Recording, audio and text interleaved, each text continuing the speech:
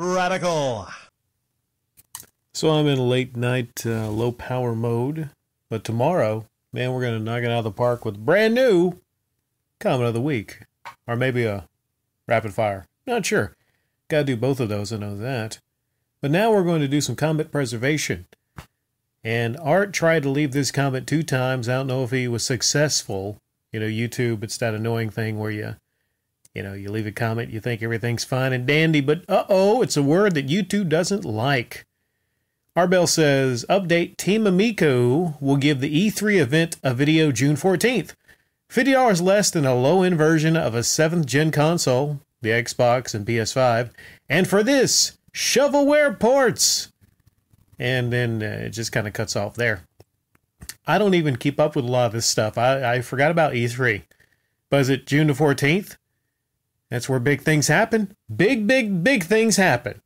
So, you can take your guesses, place your bets on what Team Amico has in place to show off at E3.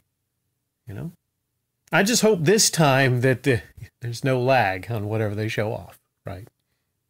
Let's say there's no lag. Let's say there's no lag and then they show off the best they can, right?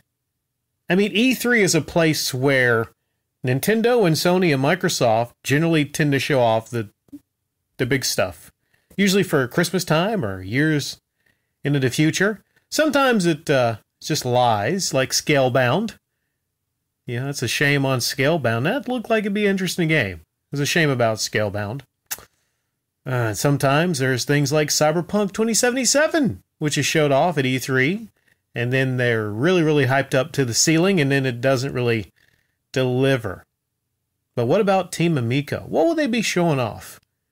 Cornhole?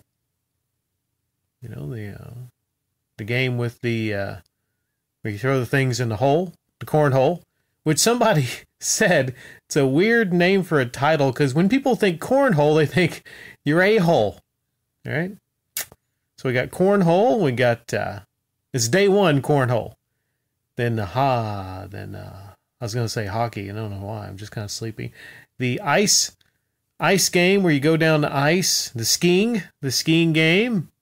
Gosh, it's just so hard to end in the asteroid smasher where you smash those asteroids.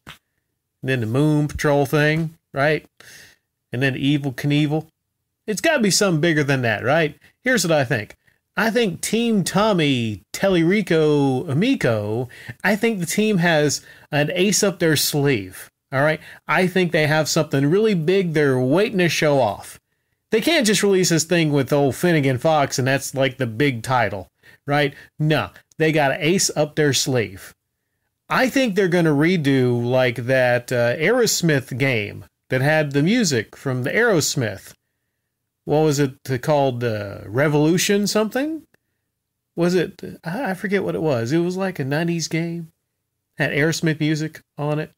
If I'm wrong about this, just rip me apart in the comment section down below, right? Because these late night ones where I'm sleepy, you know, I might make some errors here. But I tell you who will not make any errors. The great Tommy Tellerico will not make a single error.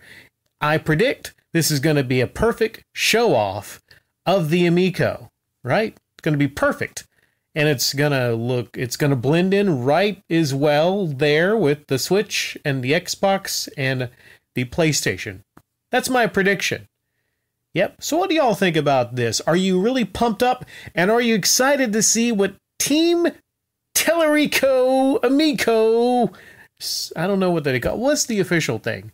Team Amico, is that what they say? Right? There's a team of winners right there. So there you go, Art. About 5 minutes of me being sleepy, just kind of, ring, phoning it in tonight. I catch you all tomorrow. Take care.